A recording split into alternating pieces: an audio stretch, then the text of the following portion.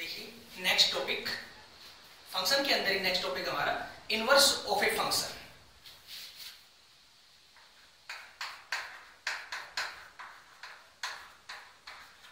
Inverse of a function,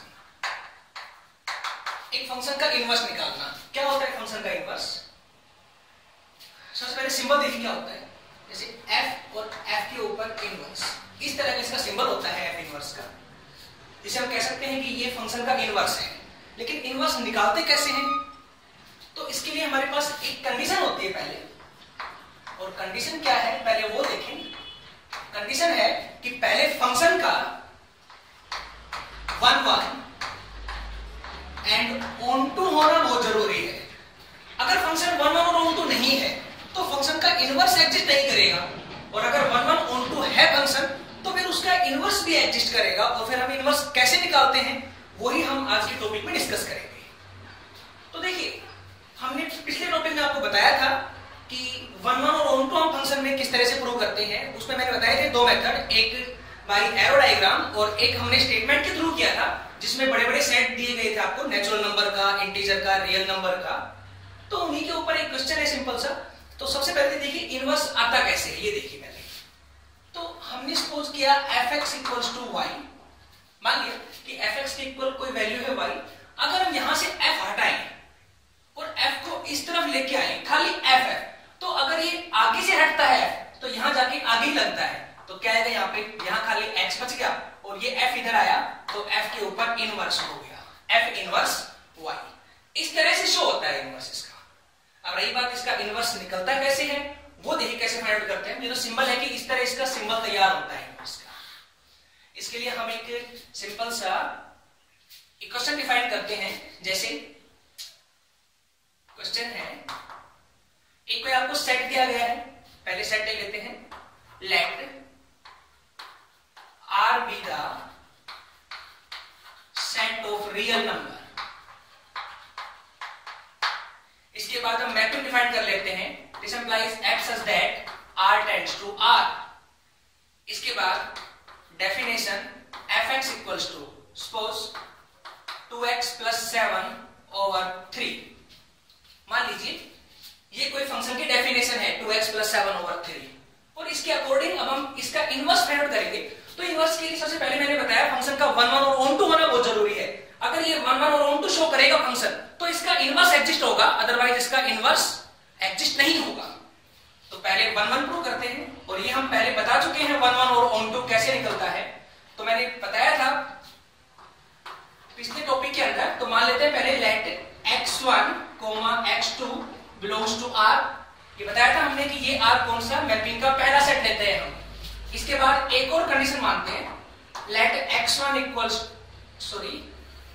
late fx1 equals to fx2।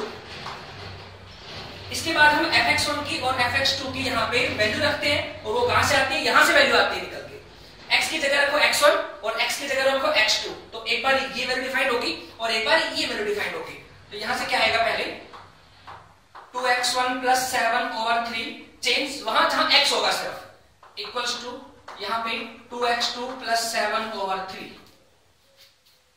अगले part में बताया था आपको मैंने कि यहां से हम x1 की वैल्यू फाइंड आउट करते हैं। उसके लिए क्या होगा, पहले 3 से 3 कैंसिल।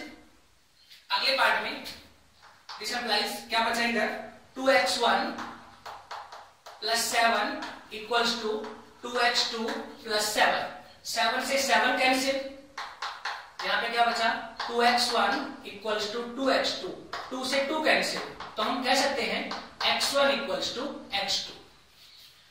ये हमने बताया था पिछली बार कि जितनी x की मैक्सिमम पावर होती है उतने ही x के आंसर निकल के आते हैं। इसमें x1 की मैक्सिमम पावर 1 है, तो x1 का एक आंसर निकल के आया और वो है x1 बराबर x2। चेक करते हैं क्या ये आंसर इस सेट में लाई करता है, मैपिंग के पहले सेट के अंदर। तो हमने पहले मान ही रखा है कि x2 बिलोंग्स टू R है, तो हम कह सकते हैं बिलोंग्स टू R। लाइक करे तो हम लिख सकते हैं इसको 1 1 फंक्शन। 1 1 हो गया। Next second part on to check करते हैं।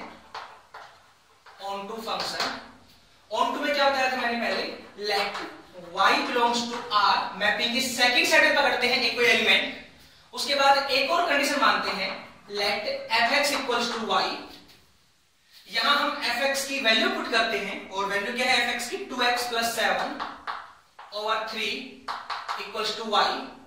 यहां से हमने x की निकालनी है वैल्यू, तो देखो x वैल्यू आएगी 2x + 7 इक्वल्स टू 3y, तो x इक्वल्स टू हो गया 3y - 7 over 2।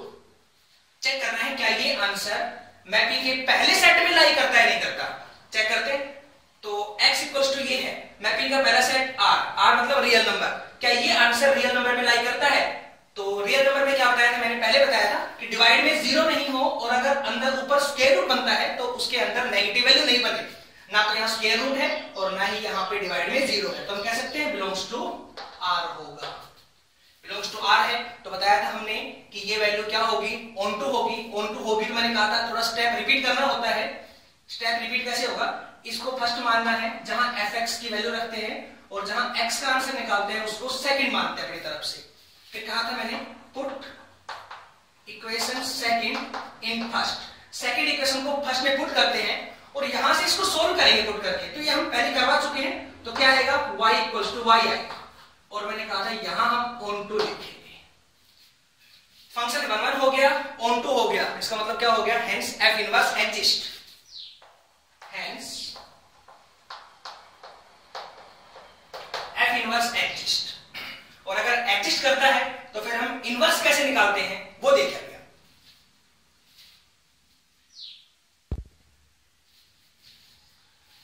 तो देखिए इनवर्स के लिए नाउ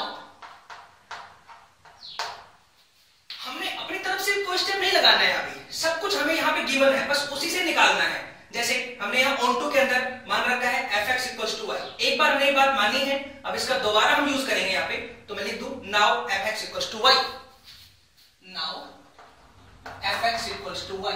ये नहीं करना है कि एक बार यहाँ लेट हो गया दोबारा फिर लेट करेंगे, नहीं, एक बार लेट हो गया दोबारा आप उसको नाउ करके लिखेंगे fx इक्वल्स टू y, पहला केस। इसके बाद यहां से f को इधर लेके आओ तो क्या बना x equals to f inverse y, ये हमने आपको यहां बताया पहले वाले पार्ट के अंदर। यहां x की वैल्यू रखिए जहां सेकंड इक्वेशन में आपको गिवन है वैल्यू, रखो x की वैल्यू, इस एम्प्लाइज क्या वैल्यू आएगी 3y - 7 और 2 equals to f inverse y। ये इक्वेशन कहां से आई है, ये वैल्यू कहां से आई, तो हम आगे लिख देते हैं इसको। हमने तो ये वैल्यू कहां से आई है, तो हम कह सकते हैं ये वैल्यू इक्वेशन नंबर सेकंड से हमने लिखी है कि फ्रॉम सेकंड ये वैल्यू आ गई। इसके बाद एक बार फिर सुनिए स्टेप क्या हुआ है हमारे पास।